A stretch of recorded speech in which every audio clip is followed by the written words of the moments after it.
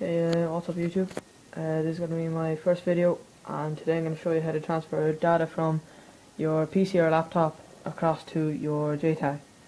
So first of all, what you want to do is connect an Ethernet cable into the back of your Jtag and into the side or back of your PC or your laptop.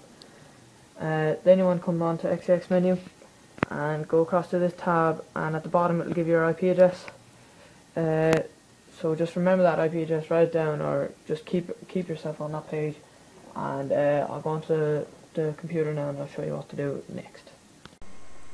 Okay, so next what you want to do is plug in your Ethernet cable, and then give it a minute and this will pop up. Double click this, go to Properties, then go to the Advanced tab, then check this, allow other network users to connect through this computer's internet connection. So check that and then press OK. Give it a minute and then open up Flash FXP. It'll be an evaluation copy, but that doesn't really matter. Just press Site Manager. Sorry, my computer's running slow because I'm recording. It's usually a lot faster. This will open. So go a lot quicker for you.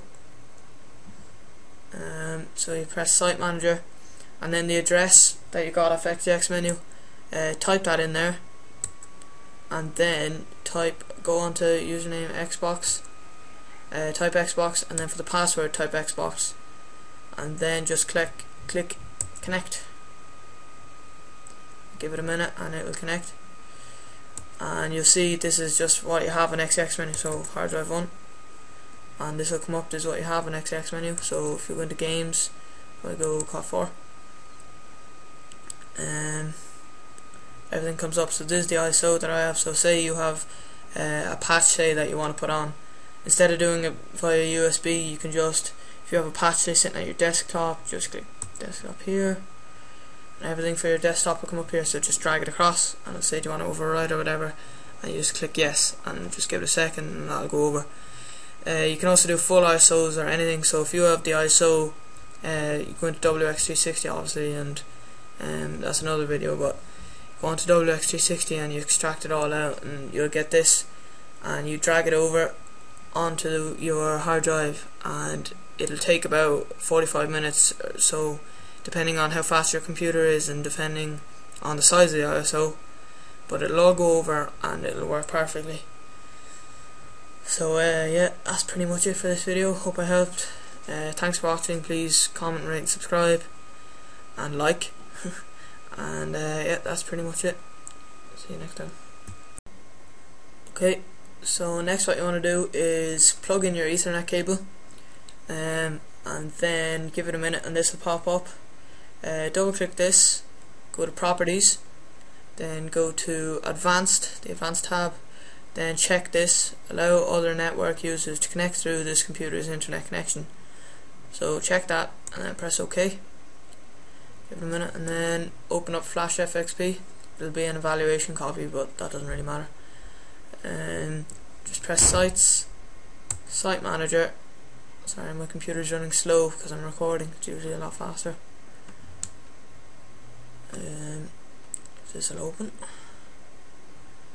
So go a lot quicker for you. So you press Site Manager, and then the address that you got off XX menu, type that in there, and then go onto username Xbox, type Xbox, and then for the password type Xbox, and then just click connect. Give it a minute and it will connect, and you'll see this is just what you have in XX menu. So hard drive 1, and this will come up. This is what you have in XX menu. So if you go into games, I go COD4, everything comes up. So this is the ISO that I have. So say you have a patch, say, that you want to put on. Instead of doing it via USB, you can just, if you have a patch, say, sitting at your desktop, just click desktop here, and everything for your desktop will come up here. So just drag it across, and it'll say, do you want to override or whatever, and you just click yes, and just give it a second and that'll go over.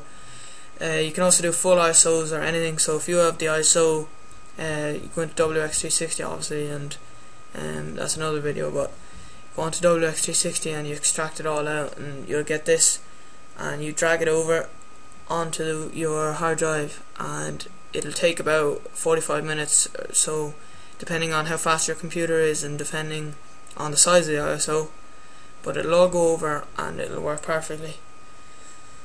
So yeah, that's pretty much it for this video. Hope I helped. Thanks for watching. Please comment, rate and subscribe and like and yeah, that's pretty much it. See you next time.